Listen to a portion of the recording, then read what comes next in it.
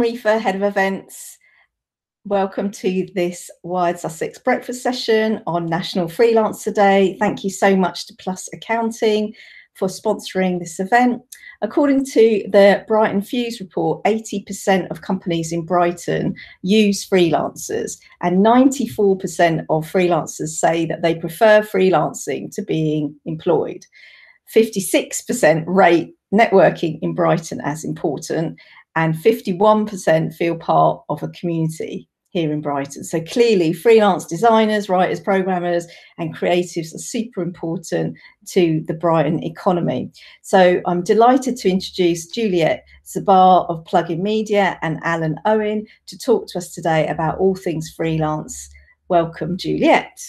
Hello everyone, I am Juliet from Plugin Media and I'm Managing Director of Plugin Media. I was a freelancer quite a long time ago in the 90s in a slightly different industry. I was a TV art director, and then I went into digital media in around 2000 and I've been there ever since, and was one of those freelancers who then developed into being running a business and being a company director and kind of fell into it. And I'm going to have a discussion with Alan Owen, who I've worked with. We were just talking about it since 2005 when he came to Plugin Media in 2005 as a freelance developer and artist. And I joined in 2006, and we first started working with Alan as a member of staff in 2007. And over many years, we worked together. He eventually became Plugin Media's technical director until 2018, when he decided to leave and pursue a freelance career. So we thought we'd have a discussion that perhaps started off discussing the sort of differences between being a freelancer and having a staff job. And so we thought we'd just start with a kind of few questions around a couple of topics. Feel free to put any further questions into the chat, and I'll try and take a look at those. And also, I think what we want to do is also just share a few tips. So as we talk about these different areas, maybe in the chat, just share some of your own thoughts of how you've tackled some of the topics that we're talking about. I think that would be really helpful for everyone. So first of all, I was going to ask Alan how he found being freelance after having had a staff job at Plugin.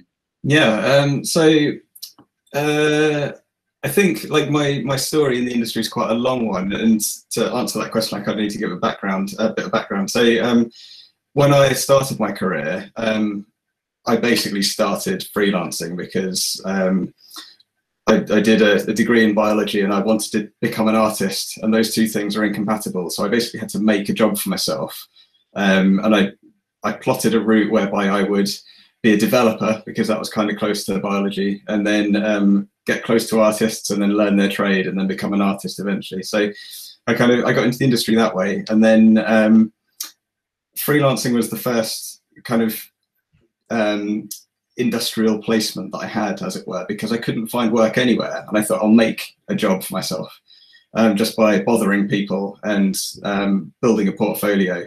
But at that point, my portfolio was mostly video games and interactive content. So yeah, like I was kind of born and bred in freelance. So in answer to the question, how I found it adjusting to being freelance, I found it kind of a natural transition back into this thing. But I found myself looking at it again in a different way, because when I started freelancing, I had no kind of life experience. It was my first kind of industrial placement, like I say. But having then spent 10 years with Plugin Media and being educated in the real world professionally, I found that bringing that skill set back into freelancing made it a heck of a lot easier in a way, and I felt a heck of a lot more competent with it, and it felt more doable. So yeah, I kind of, there's a certain degree of fear associated with being a freelancer. I could talk more about that in the context of a different question, but yeah, so I'd say generally I found it okay adjusting. Like coming home. Yeah, I think that might be, I think every freelancer will have their own path through the industry, and mine in particular is just, you know, freelancing is back then it was I need a job, let's do freelancing. Now it's like freelancing is a stable plateau that I can inhabit, hopefully for 10 years or more. It's like the career path has led me here, and I'm happy with it now. It's rather than it being a stepping stone somewhere else, it's now the place I want to be. That was a long way of answering the question. So kind of on that point, what would you say the kind of main differences on your sort of day-to-day life are? Is it a kind of endless nirvana of being your own boss and it's not a nirvana, work-life balance? Yeah, I mean, some bits are much improved from being a member of staff. I think certainly for me, but like when I was trying to break into the industry, I worked myself quite hard and pushed myself a lot. And I still push myself, but looking back, I see that I pushed myself a bit too hard. So in terms of the changes that I make to myself, I'm a bit easier on myself now. And it's a bit easier to be easier on myself because I'm not within this environment of kind of peak stress, as it were, at times. And I'm able to do things like manage my own time a lot more kind of productively.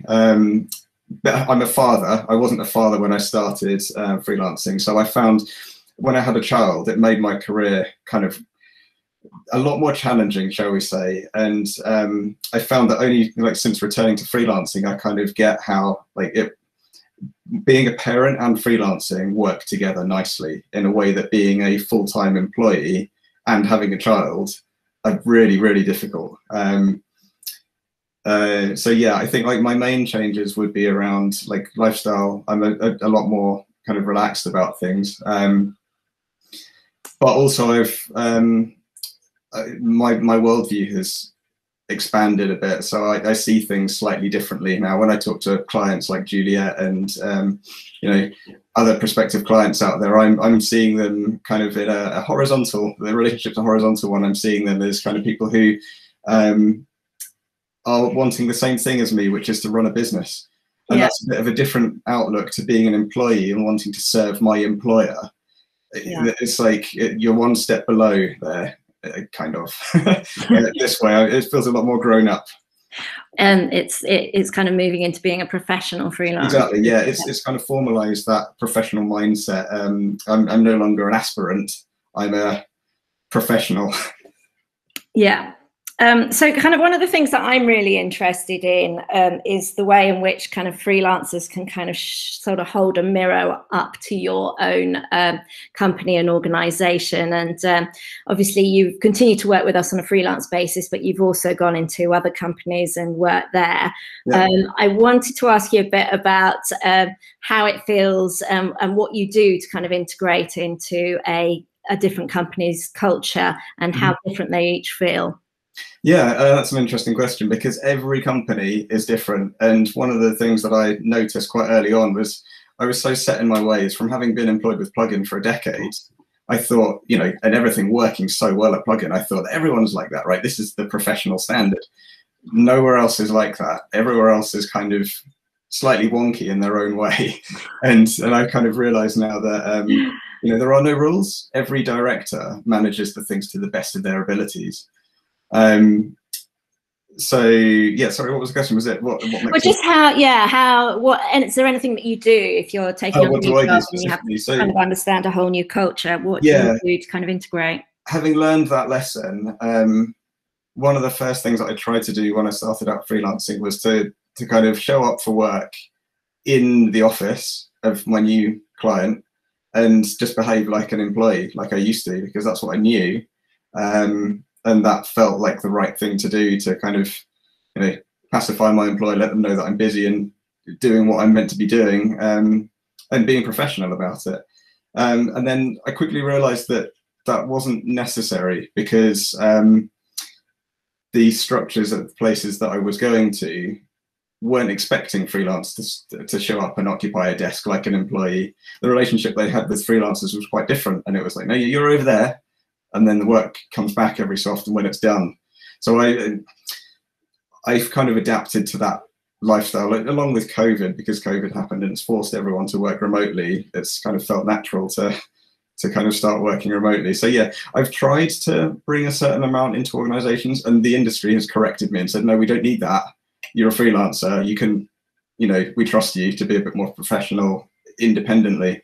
I think, you know, I think there is quite a big difference there, and I'm sure there's a big difference without knowing how other organisations work, but I'm sure it is kind of interesting to see how some organisations expect freelancers to work on site. They really want them to feel part of the team, and others can kind of put you to one side and say, well, actually, you're here to work on this job, and we don't need you to integrate.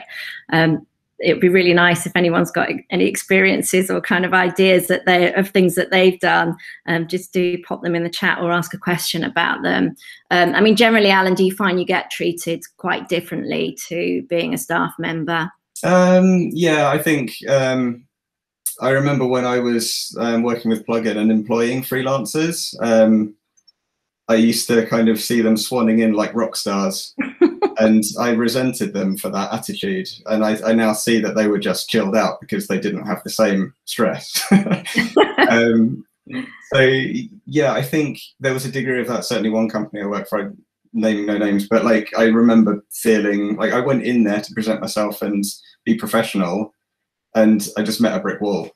And it was better off me just not being there. And so I kind of felt a bit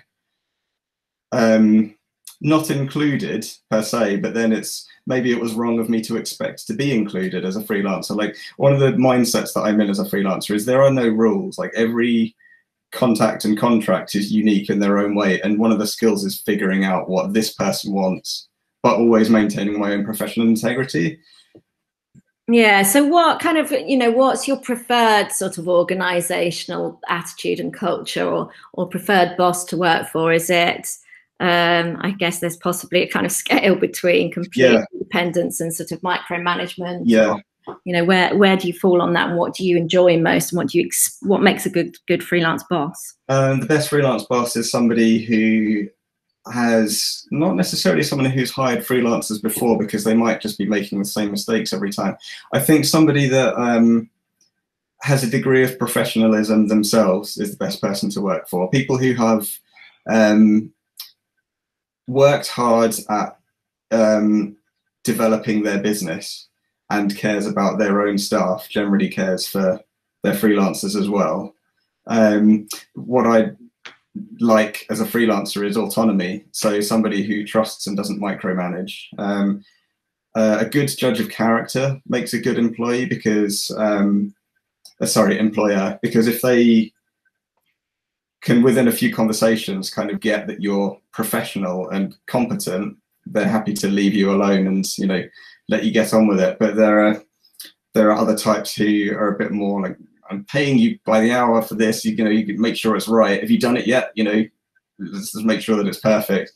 That's a bit challenging. I don't really like to work under those circumstances, but yeah, autonomy to be a professional, that's the best kind of Sure. And I think, you know, one of the big challenges, and you know, that I think you've spoken about this before, Alan, is just that idea of being a craftsperson and being an expert in your field. But that's not really enough if you're a freelance, because you also have some business skills. So I wondered, you know, how you found all of a sudden you were having to market yourself and prepare quotes for clients, and suddenly operate as a micro business as opposed to someone with just a project that they need to look at. Yeah, I mean, this is really interesting, because I think what certainly I look around me and my peers are all craftspeople in their own way. They're artists or designers or developers or sound engineers, or, you know, all these different kind of crafts where you can go really deep and be really, really good at it. But that doesn't make you a good freelancer. What makes a good freelancer is excellent craftsmanship, but then this whole layer of business acumen.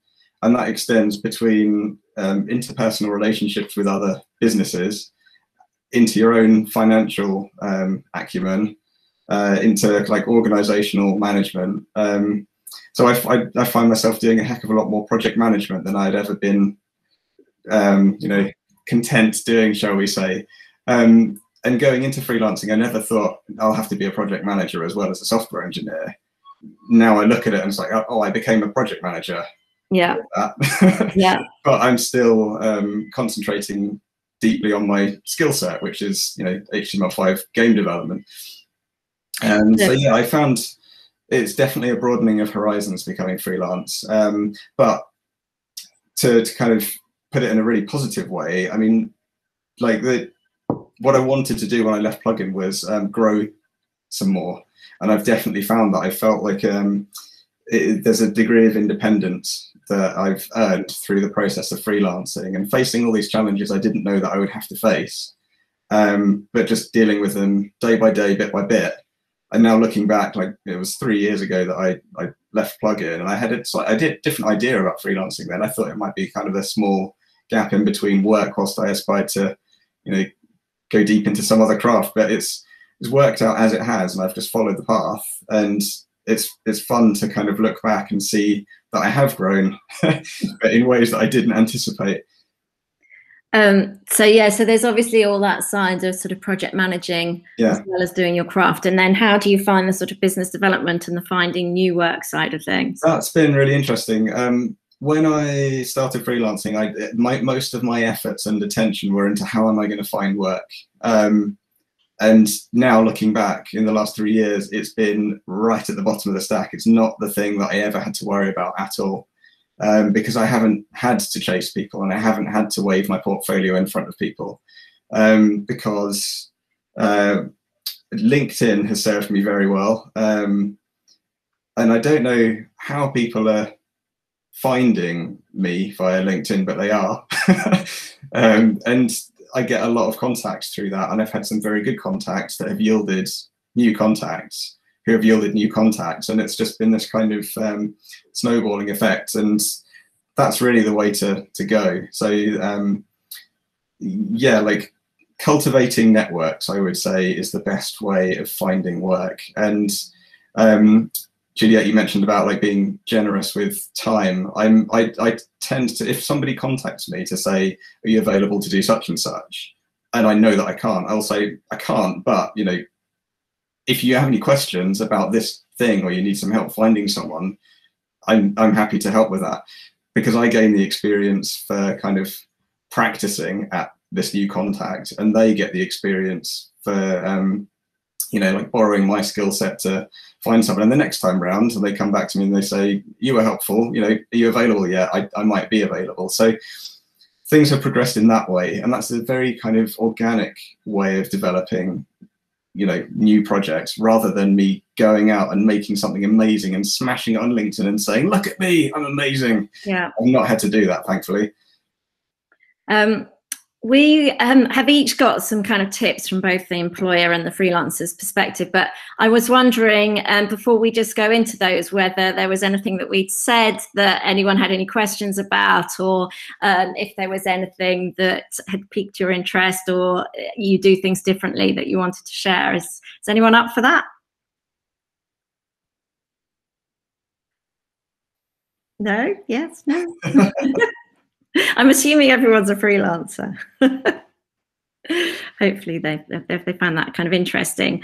Sorry, I don't want to make people speak if they don't want to, but we'll move on to our tips and see if there's anything there. I think I'm sure we've covered a lot of this, but so we each sort of came up with sort of 5 recommendations, and my first one really was about you know, it's about scope of work, and I think this is probably everyone's, you know, we do a lot of client work, and it's the biggest challenge in client work is identifying what's in scope and what's out of scope, and that kind of feeds through into the staff on your project being clear when they estimate. And so for me, that's really, really important, and I'd rather have a proposal that had a very, very long list of what's in and out than a single page saying 5 days, X amount of money. So for me, that's a really important point.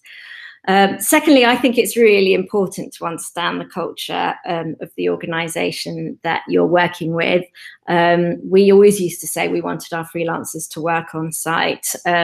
Now, with COVID, remote working's become so much more of the norm, but some FaceTime is still so important, and And yeah, I kind of am slightly jealous of that freelancer perspective of being able to go into other organizations and see what makes them tick. And I think trying to understand that benefits both sides of the relationship.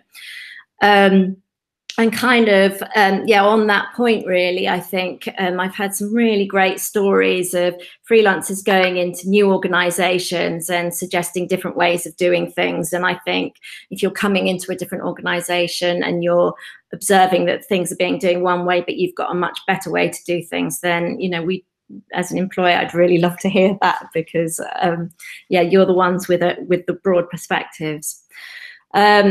I think it's really important, as Alan was just saying, to be generous with your time. I'm not saying you need to give everything away for free, but, you know, if it's a question of a phone call and a quick question about a project or how you might approach something, I do think that pays benefits for the freelancer. Certainly if someone's given me some advice or a little bit of kind of information on how to approach something, I'm much more likely to go back to that freelancer for work.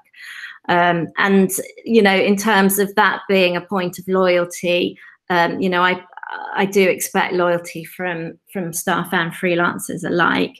And if we have people who are being loyal to us, then we'll absolutely be loyal back to them.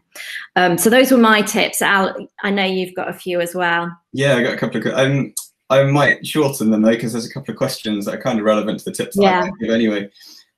So I think tip number one, freelance fear, never goes away. And my main tip for that, because I've found that it does actively reduce the fear to a point where it's manageable, is to track your leads, track your contacts, and to kind of track the rhythm of the industry. So I've got a spreadsheet where whenever someone emails me or sends a LinkedIn message, I record like when it happened, like what date, who it was, who they represent, what they wanted, and then what I did as a result.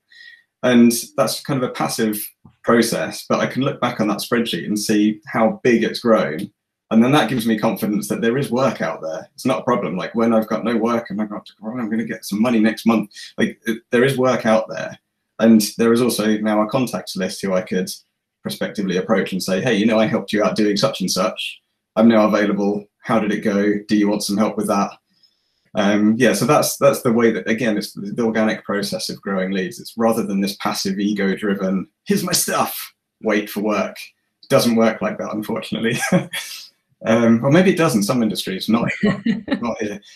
I'll only give one other tip because I want to answer these questions, and that's to do with finances. A lot of people, you know, say, oh, freelancing, you know, you've got to be self-assessed. How do you deal with that? It's not complicated at all. Lots of people I know use accountants and stuff like that. And I think if I were a limited company, I might try that. I'm a sole trader, which works fine. And self-assessment is very, very easy. There's only 3 kind of bits of data that you need to track. And so long as you're able to spreadsheet all of that stuff, by the time the kind of tax day comes around, you just read off the values and it's done. So it's don't be put off by self-assessment as like another thing that you have to do as well as your tradecraft to get into freelancing and all the other stuff. So I've got 2 questions. One, on how I value myself. Do I charge per hour or per value of the project? Is it hard to do? It's a really interesting question. So I have a day rate, which if I work kind of less than a day, divide by the number of hours per day, which tends to be between 7 and 8, depending on how complicated working for that client is, he says sensitively.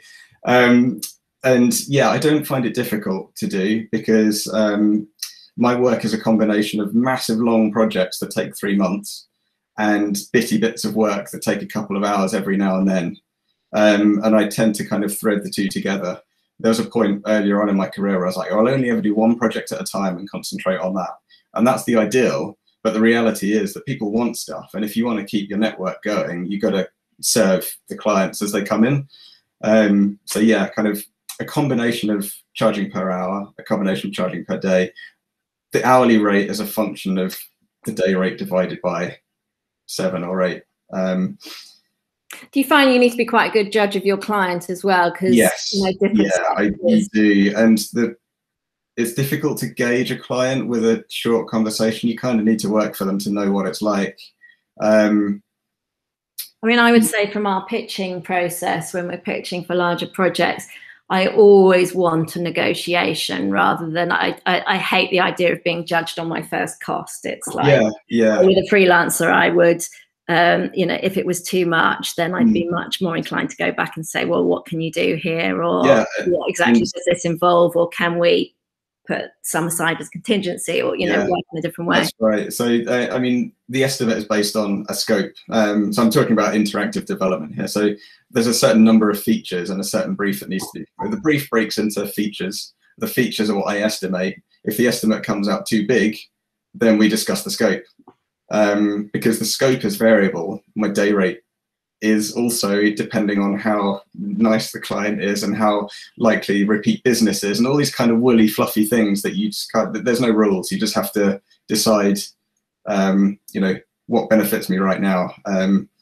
So yeah, there's flexibility in different domains, and I guess like part of freelancing is identifying that is even a thing, because, you know, I'm speaking it now, but I didn't know that going into freelancing, that I would need to faff with these kind of business skills. So Simon's asked the question, are there online forums where freelance work can be found? One of my top tips was stay well clear of Fiverr and the other one. They are so depressing. I've had dark moments when you know, this is prior to me having my list of contacts and kind of keeping a finger on the industry pulse, as it were, and like having the fear, and the fear grows to a point where you're like, let's go on Fiverr. And you have a look on Fiverr and there are kids in Latvia charging £1 an hour to do what you do, and you're like, I'm out. It's just, it's so depressing. So yeah, they're probably okay. I entertain the thought of kind of getting into art still, and one thing I might experiment with one day is going on Fiverr just to kind of try earning some experience in that domain. So it has its value. And I think, yeah, if I were an artist, you might be able to cultivate contacts there. But they're different kinds of contacts. They would be international contacts who have different expectations. I've been lucky enough to kind of work with relatively local contacts in the UK for doing my professional work. So yeah, identifying the difference between those two and knowing it's a thing, and just don't be pulled into Fiverr. Fiverr is not the standard by a long shot. It's a depressing, low paid. I don't know that platform, but we will typically use WiredSussex jobs board. We use, there's a great Facebook group for animation jobs. And yeah, LinkedIn has come so much into its own since COVID. It's been amazing. The power of LinkedIn, I think, is really quite remarkable. But there is still a fair bit of word of mouth. And as I say, our freelancers quite often are people that have been loyal to us for a long time, and we've been loyal to them. Another question here, I know we've got to wrap up, but maybe a final question from Mark. Is it worthwhile maybe early on to take on work, even if it's not the kind of work you're looking for, if it's offered to you, or do you hold out for the perfect project? This is a really interesting question. Because I would counter that by saying that the perfect project isn't the one where you're making the video game for the TV show that you like. The perfect project is the one where you know what you're doing, you are confident that it can be done, you're being paid fairly, and your client is wonderful to work with. Like, the perfect project is not the product, it's the process. And that's one of the things that I'm kind of increasingly seeing. Like, process is important, way more important than product. And for a professional to be doing their job well, and the client to respect that the work is being done well and reward them for it, you know, that's all you can ever hope for. So yeah, I would say, like, seek that relationship rather than seek the project that is the dream project. It's more of a, certainly, like, this is with my long-term outlook, like, doing freelance properly, I'll be doing freelancing forever.